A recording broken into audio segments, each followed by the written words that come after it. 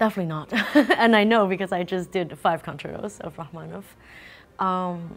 In a way, he is so coherent. So for me, I know it was co-commissioned by an NCPA from China. So I feel like for him, the image of Chinese opera was very apparent. And he had 8 characters. So it's throughout the whole narration. For me, it's like one huge movement, actually. It's a one story, very much expanded. Yeah, but physically, yes. Yeah.